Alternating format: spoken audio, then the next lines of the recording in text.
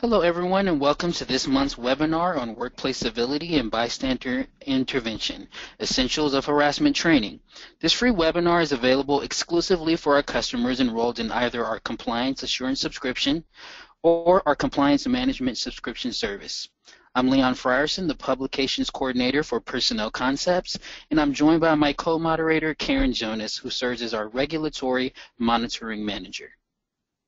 Hello everyone. Today's speaker is Jessica Merle, an attorney licensed to practice in the states of Illinois, Georgia, and Washington, D.C. Before launching her own practice, Jessica served as the tender and defense counsel for the southeastern United States for a large Fortune 100 mass retailer, providing her with extensive experience in litigation and legal consulting. Her current focus includes serving as general counsel to small and mid-sized clients with a focus on the areas of employment law, product protection, business development, e-commerce, media, and privacy law. Jessica has also written extensively for Personnel Concepts and other companies on anti-discrimination and employment law topics. Thank you, Jessica, for joining us today. Thanks for having me, Leon and Karen. I'm excited to discuss this topic today as we'll be covering information on how employers can make their harassment training significantly more effective based on new guidelines from a federal government task force. Today's agenda focuses on the major implications for employers stemming from new guidance on harassment prevention from the U.S. Equal Employment Opportunity Commission, or EEOC. The EEOC commissioned a special task force to explore systemic issues that have resulted in continued pervasive harassment in the American workplace. In dissecting the task force's final report, we will cover recent statistical trends pertaining to harassment. We will also explore the report's primary findings on why harassment continues to be a significant problem in the U.S. despite years of legislative enforcement and prevention training. We'll also cover the task force's recommendations for improving harassment training programs by incorporating information on workplace civility and bystander training. Lastly, we'll cover specific topics for employers on how to leverage the new guidance to further mitigate legal risks in the workplace and new strategies to prevent harassment from occurring. The format for today's webinar features a series of questions that Karen and I will be asking to Jessica regarding the EEOC's task force report and the implications for harassment prevention efforts in the workplace. Before we begin, I want to invite everyone in attendance to submit any questions you may have during the presentation by using the Ask Question feature in GoToWebinar. You can also post questions in the chat window. Most questions will be saved for the end of today's sessions, but those that are relevant to the subtopic being discussed will be posed where appropriate. At the end of the session, you will have an opportunity to use the Raise Hand feature in GoToWebinar to pose a question directly to our guest speaker. With that, let's get started with today's presentation. Our first question concerns the EEOC's recent report on harassment. Why was the task force formed, and what statistical trends pertaining to harassment led to its formation? Well, Karen, the EEOC spent approximately 18 months investigating harassment in the workplace, and it released its findings in June of this year. The research was conducted by a task force that was composed of an interdisciplinary panel of 16 experts who started their study based on the assumption that harassment is a pervasive problem in the workforce. This assumption was based on the number of harassment-related claims that are received each year by the EEOC. Specifically, approximately 1/3 of the 90,000 private sector and nearly 1/2 of all public sector complaints received just last year alone were related to harassment. The culmination of the study found that harassment is in fact even more pervasive than originally thought, and that it extends far beyond what is considered actionable under the law or reportable to conduct that may be considered simply offensive or conduct that may be considered unwelcome in light of the entire workplace culture.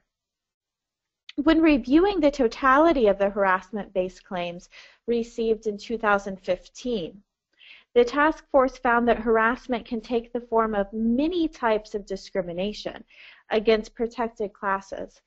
And as a reminder for those employers listening in, the protected classes are, again, sex, gender, disability, age, race, national origin, and religion.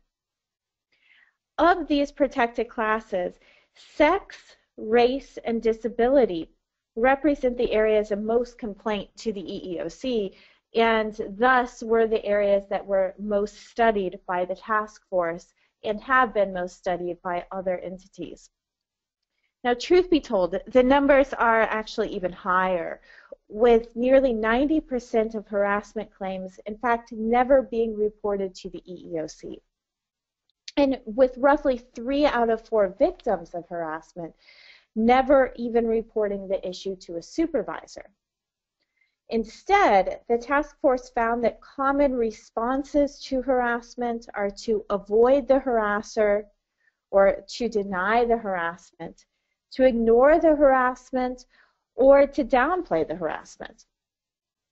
The reasons behind this failure to report both to supervisors and to the EEOC are driven by fears of disbelief of claims, are driven by fears of inaction by employers, and of retaliation, both by peers in the workplace and by employers.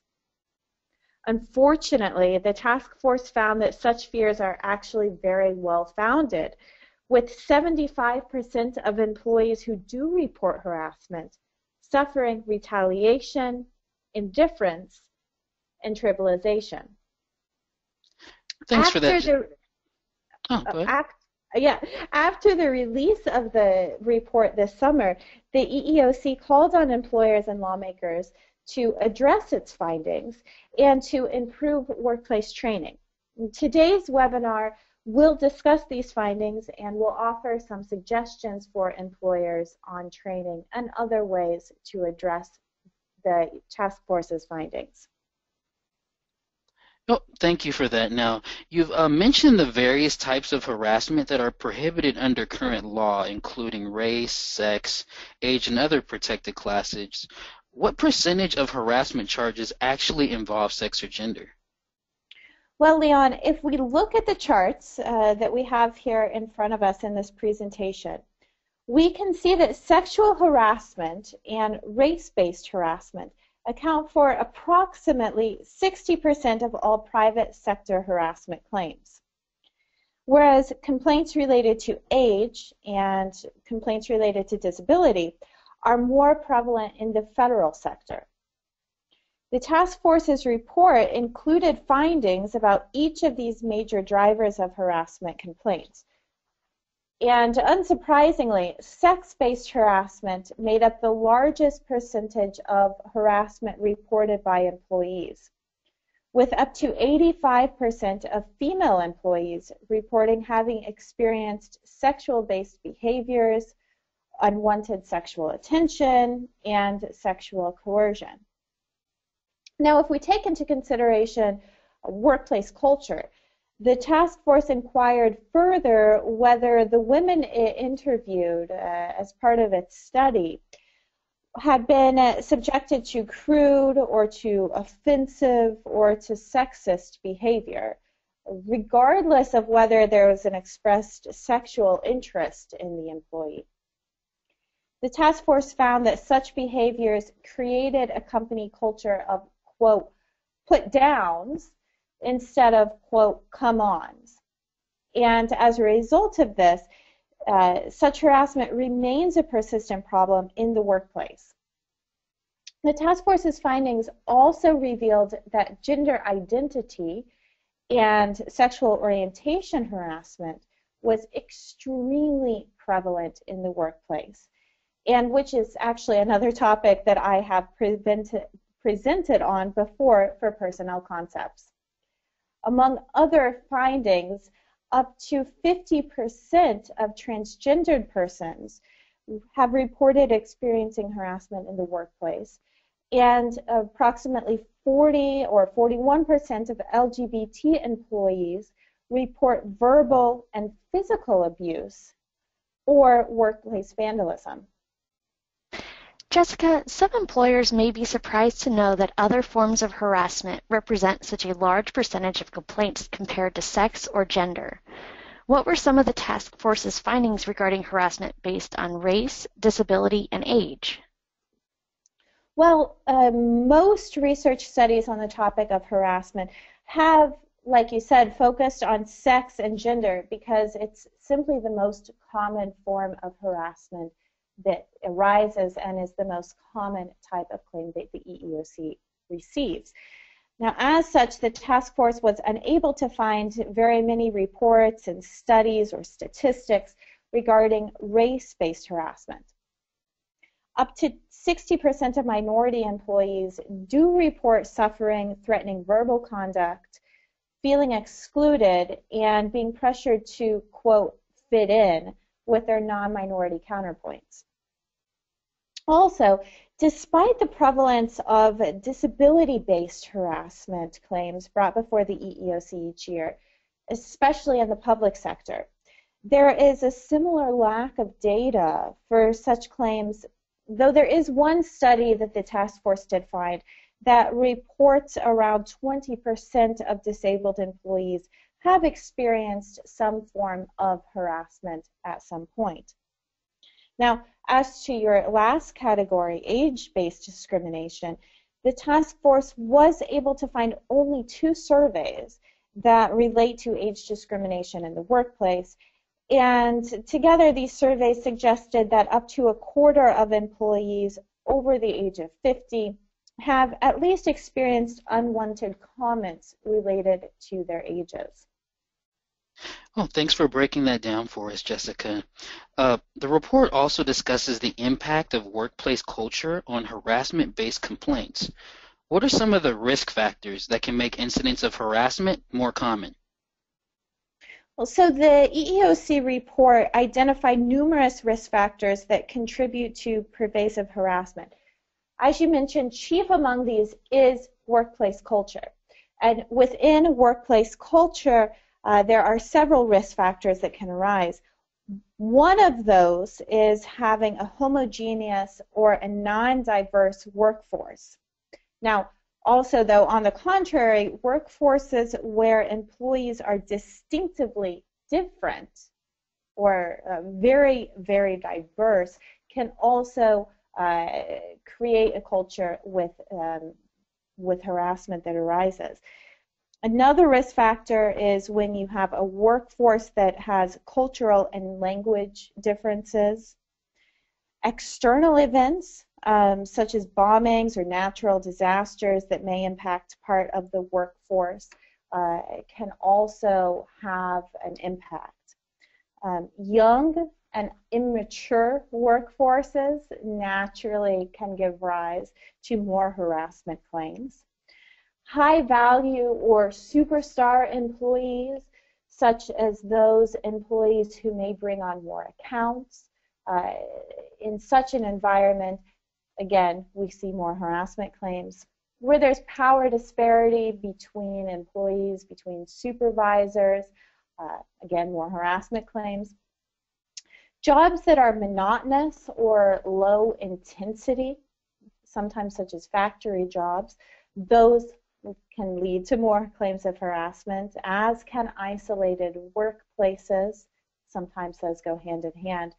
And of course, and this probably comes as no surprise to anyone, but work cultures where alcohol consumption or where partying or socializing is really promoted can also lead to harassment. Thank you, Jessica.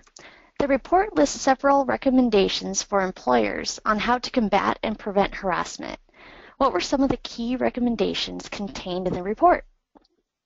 Well, the task force's key finding, like I said, was that workplace culture is the driving factor behind whether a work environment produces harassment and harassment claims, especially when that culture is driven from the top down.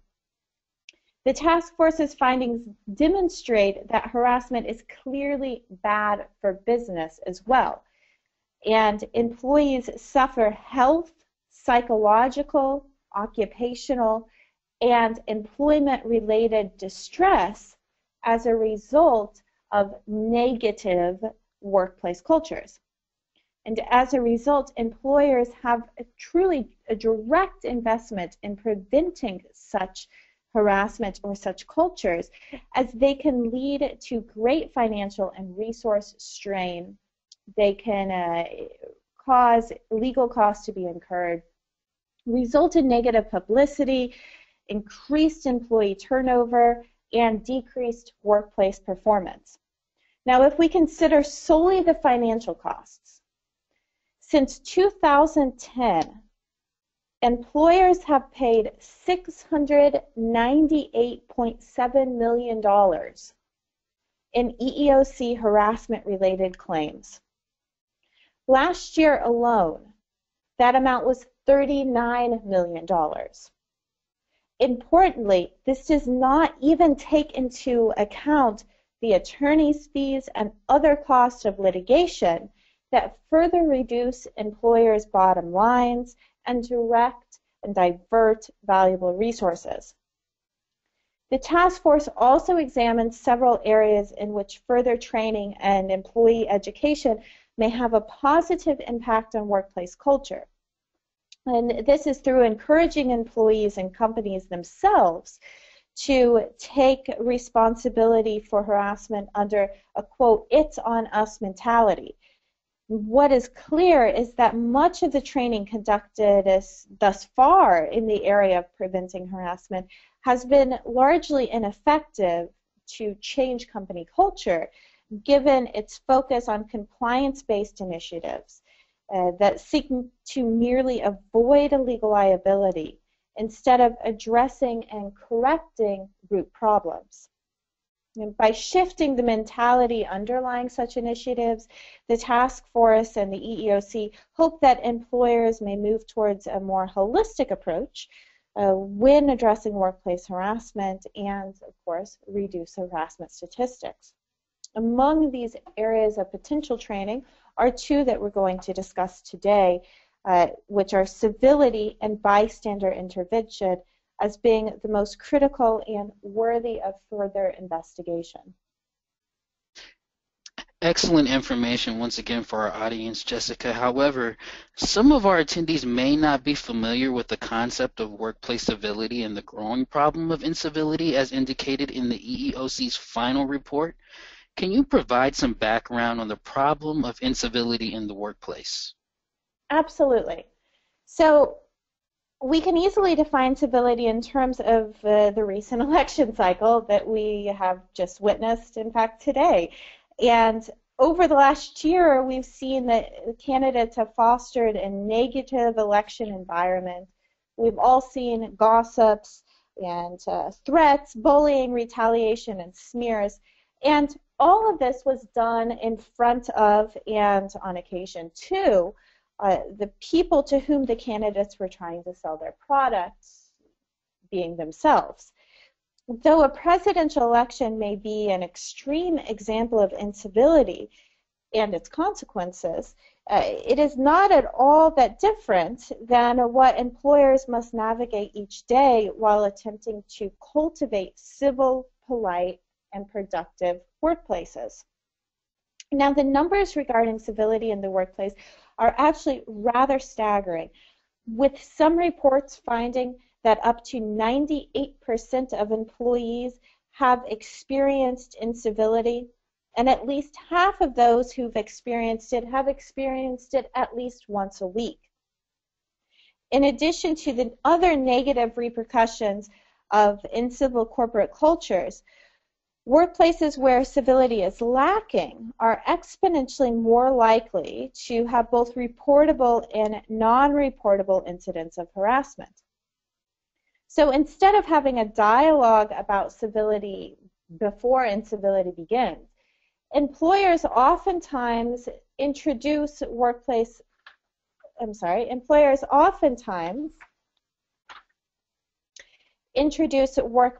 civility training programs in response to incidents of berating or in response to incidents of bullying or badgering of subordinates, or when there arises an intra-employee conflict. The task force findings suggest, however, that employers should consider implementing workplace civility training programs and dialogues on the topic before problems arise, in a top-down effort to minimize all forms of harassment. The words civility and incivility can be construed as rather subjective. Some people might find certain behaviors to be acceptable, while others do not. Does the EEOC report specifically define these terms? Well, the EEOC doesn't actually specifically define the terms because, as you're right, they can be rather ambiguous. Now, civil and incivil behavior can be difficult to define because behavior that is not civil can range from conduct that is aggressive or conduct that is intended to harm to conduct that rather simply makes employees feel uncomfortable or, quote, bad without an express intent to injure. For example, we have one employer who reported the case of a C-level employee, such as a CFO, CEO, etc., who we'll call David. And David routinely insulted the performance of the employees that he supervised, and he blamed them for things outside of their control. Several customers witnessed this behavior, which they found to be rude and which they found to be aggressive. And David's subordinates were actually so terrorized by his conduct that they notified each other when he entered the office so that he could be avoided. Now, though David was a high-level employee, we also see incivility coming from subordinate employees as well. I have another example for you here, and it involves two employees who were both female supervisors of differing levels, and they reported being bullied by their mutual secretary. We'll call Melissa. Melissa was also a female, and she had difficulty with accepting the authority of other women. Now, in the hallway, Melissa refused to acknowledge her women supervisors, to say hello, and she prioritized males' work over that of her female supervisors. In fact, she went so far as to put down her female supervisors to male coworkers, even within earshot of the females. As a result, you can imagine the workplace grew hostile, office doors were left shut, and the supervisors began to suffer the psychological and physical effects of great anxiety. Now, actually, in fact, there's one interesting study that has shown that female employees in particular who are exposed to civility-related stressors in the workplace are 38% more likely to suffer a cardiovascular incident than that of their more relaxed peers. Now, though David's and Melissa's behavior may not be actionable under the law, right, it may not give rise to an EEOC claim, their behavior did hurt workplace morale, it caused anxiety, and it negatively impacted the atmosphere of their workplace. Rather than focusing on legal compliance, civility training is thus really underscored by the idea that employees should treat each other with respect and with dignity. Right, Jessica. Now, to make sure we all fully understand this topic, can you provide some specific examples of incivility or uncivil behavior? Sure. So recent studies on the effects of workplace incivility have included numerous specific examples of behaviors that most reasonable people would find to be disruptive or rude or stress-inducing. And we have here on the slide some common behaviors that most people would characterize as incivil. So one of those, for example, is screaming or yelling. Another is using poor email etiquette, such as not replying to emails sent by others, which shows employees or others outside of the workplace that you don't care about their message. Sarcasm, especially sarcasm with an intent to humiliate. Arrogance or condescending behavior or comments. Berating or criticizing people in public, whether that be in public in front of customers, as we do see from time to time, like with the example of David, or simply in front of other coworkers, other peers. Using profane, vulgar, or abusive behavior is incivil. Having a workplace where there's any kind of habitual tardiness to meetings and appointments that's tolerated can create a culture of incivility because it shows that there is a lack of respect of others' time. And finally, insubordination. Thank you, Jessica. In addition to creating an environment that is more likely to enable a harassment-related incident, what are some of the other negative effects of workplace incivility? Well, Karen, the task force and the various other studies into the growing phenomenon of society's increasing lack of manners, as we could call it, have revealed the effects of allowing incivility to exist or to breed in the workplace, and they show this to be quite considerable. The effects can include, and this is just a short list for you, but they can include lowered job satisfaction, they can include overt retaliation and lowered creativity. They can include reduced commitment to the company and, as a result, increased turnover, decreased productivity, increased anxiety, which leads to poor customer interactions, lost time due to avoiding the offender, again, such as we saw in the example of David. And I think also one I didn't mention that goes together with decreased productivity is an increased turnover is the decreased productivity and lost time, repeated tardiness, and finally the excessive taking of sick days, which we often see really with the female employees. Now, cumulatively, these effects lead to an increase in complaints of workplace harassment. And even when such incidents do not give rise to a claim, employers spend approximately 7 weeks a year, which is 13% of the annual work time, dealing with managing employees' interactions and fallout from negative interactions. And the task force did take a deep look into the root causes of incivil behavior. And it found that for many employees, the behavior stems from actual underlying prejudices against a protected class. Those we set forth at the beginning of the presentation, if you remember, things like gender, race, disability, etc. Another contributing factor may be the current tendency of the population and of the workforce to assign blame instead of taking personal responsibility, and also the rise of high conflict personalities.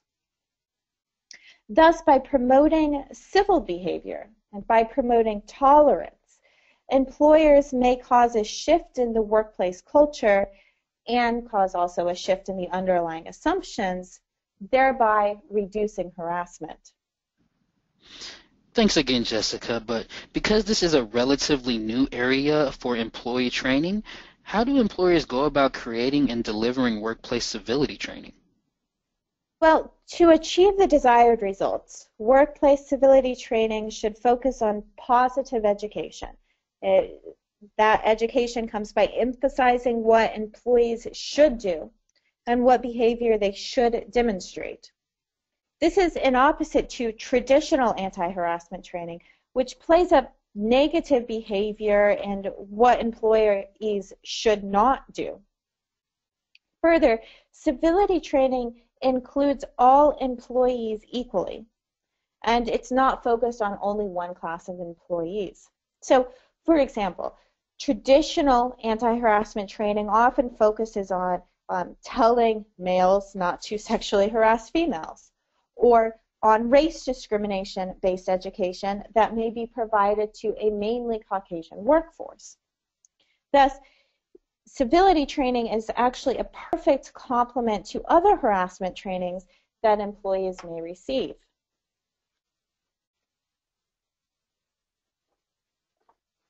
And then if we draw from examples of the utter lack of respect and polite discussion that's apparent in news and social media comments, Forbes magazine actually suggests 4 main cornerstones of civility training. Those are 1, listen, 2, speak, 3, respect, and 4, know that not everyone has to agree. So in practice, civility trainers suggest implementing and teaching these 4 cornerstones through the application of real-life actions. And some of those real-life actions may be, for example, to teach employees to take care to not be rude or offensive to subordinates, to peers, or to managers, to greet each person in the office with a hello or with a goodbye, to say please and to say thank you, or in short, to remember those kindergarten lessons that employees were taught. To teach employees to give others their full attention. For example, this can mean not fidgeting with email or with phones during meetings. To be on time and to be prepared. As we discussed earlier, tardiness really creates a culture that breeds harassment. To respect others' privacy. And to not fall into or to encourage workplace cliques, such as a lunch or a post-work drinking group, as they frequently serve to exclude a portion of the other employees, whether directly or simply because of the other employees don't take part. To think before speaking, or to think before acting. To avoid having loud personal conversations in the office, whether with coworkers or other personal conversations such as on the phone.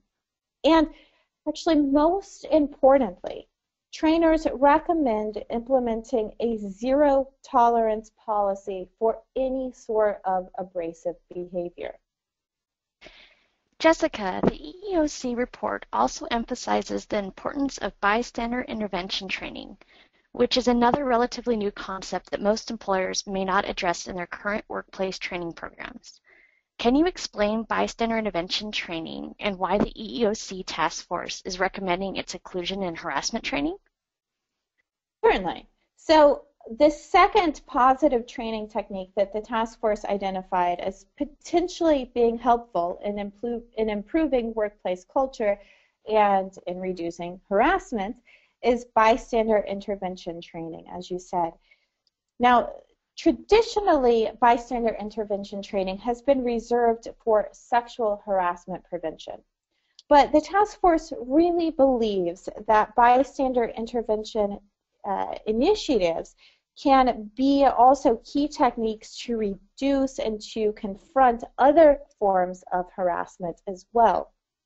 So many employers listening in may actually be familiar with a seminal case in bystander intervention, which is the 1964 infamous murder of Kitty Genovese, which took place outside her apartment in Queens, New York.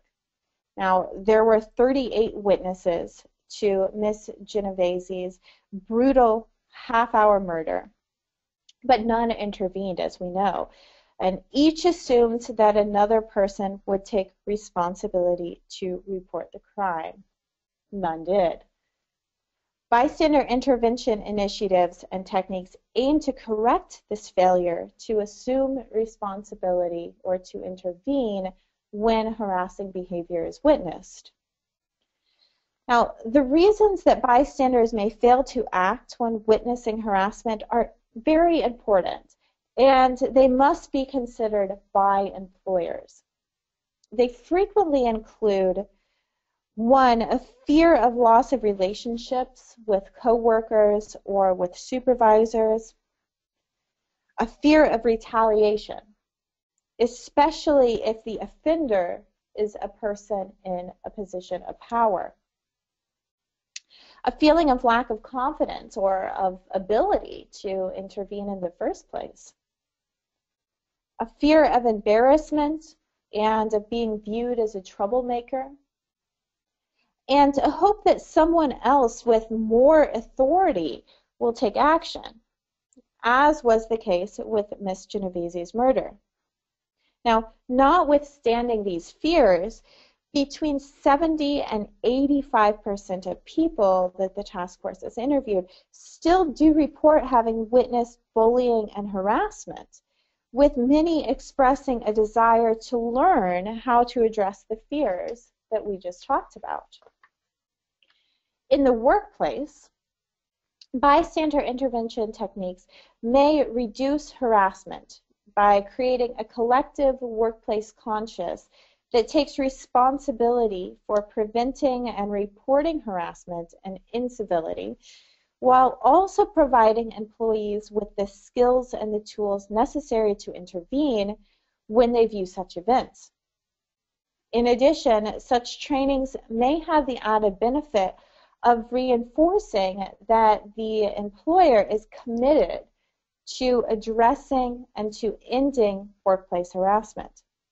And notwithstanding this, bystander safety must also really be considered, and it must also be addressed, as another legitimate concern often raised is the fear that bystanders themselves may be harassed or assaulted. And unfortunately for bystanders who intervene in sexual harassment or in LGBT harassment matters, this fear of they themselves being in danger is actually a very real worry.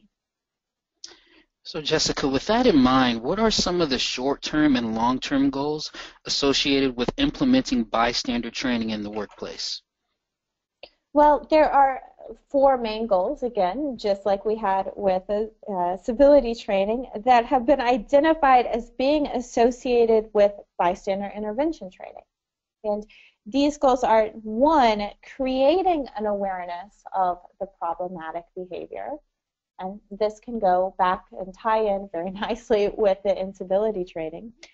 2, create a sense of collective responsibility to take action. 3, to create a sense of empowerment and the ability to intervene in a situation. And 4, create resources and guides and trainings to assist employees with doing those other 3 goals.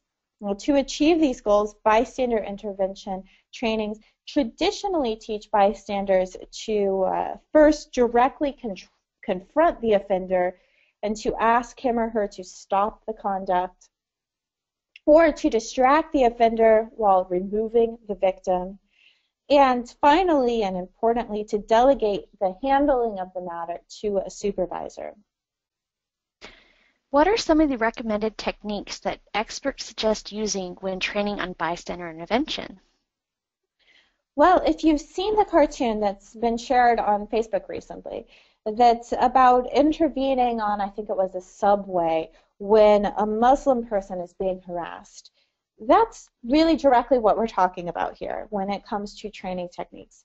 So in practice, some actions that can be used are aiming to heighten awareness of harassment and its causes, to foster a sense of responsibility among all workers, to challenge your employees' perceptions of norms and accepted behaviors and tolerances, to encourage employees to speak up when there's language that is used that is offensive or is hurtful, to consider their own safety when intervening, but at the same time to act with confidence, to use body language to discourage conduct and to empower the responder, to call out the offender by name or by action or by both,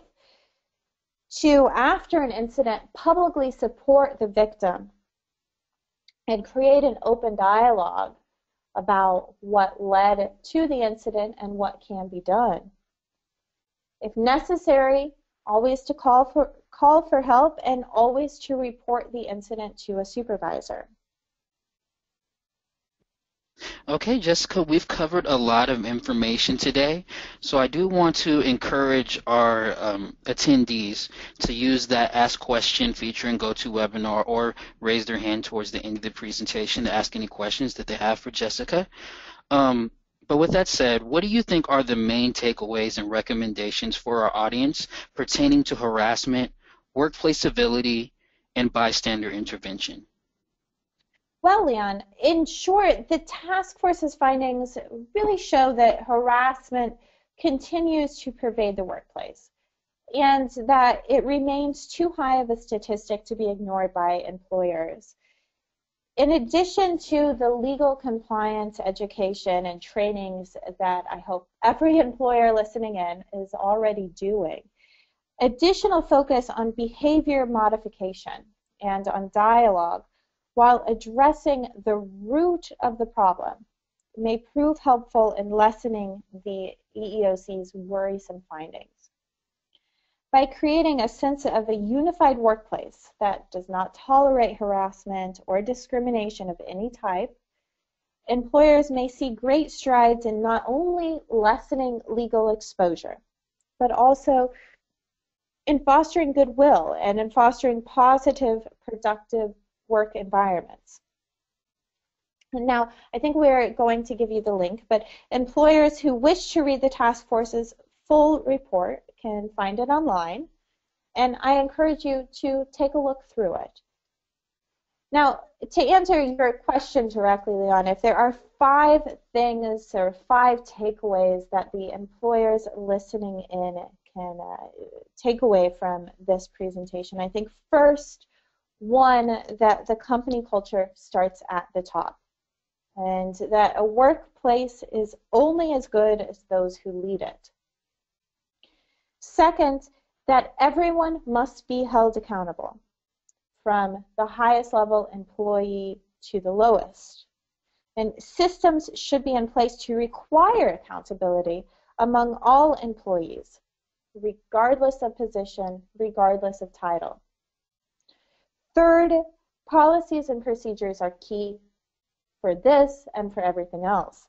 Employers really should implement policies to address all forms of harassment, to educate employees about the policies, to review the policies frequently both internally and with employees. 4, employers should investigate the new training techniques that the EEOC suggests. Training of employees on anti-harassment compliance should be implemented, and actually in some jurisdictions and in some industries may be required by law. Special focus should be placed again on civility training and bystander intervention techniques. And 5th and lastly, everyone has a role to play in preventing and stopping harassment. And all employees should be called on to do their parts, to become part of the solution, and importantly, to promote a culture of strict intolerance towards any form of harassment. Thank you, Jessica, for reviewing this information with us. Before we end today's session, let's take a moment to answer some questions from our audience that were submitted during the presentation. Leon will ask the questions on behalf of our attendees. All right, everyone. So thank you first off for submitting your questions. I first want to address Denise, who asked, can we please have this PowerPoint sent to us after the call?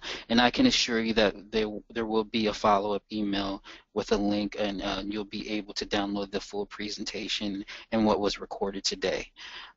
So we'll move on to Teresa, who has a twofold question.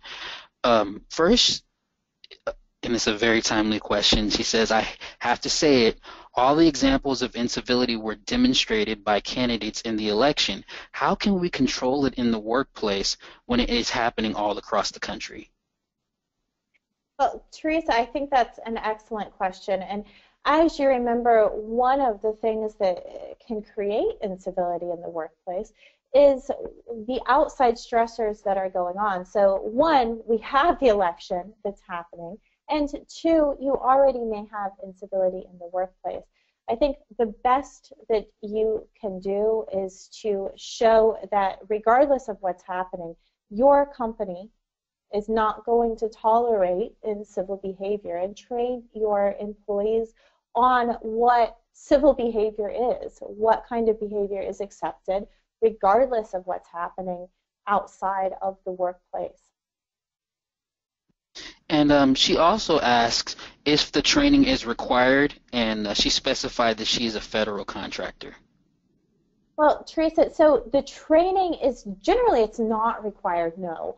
However, some industries and some states do require bystander intervention training specifically, and some may require civility training. So I would suggest for you and for all other employers that are listening in to check with your local labor and employment attorney to make sure as to what is in fact required in your jurisdiction. Okay, and we do have a raised hand from a Marian Hidley. I just want to prepare you that you will be putting you off mute. So if you have a question, please be prepared to ask that to Jessica. Just a second here. Marian, are you there? I don't hear from Marian.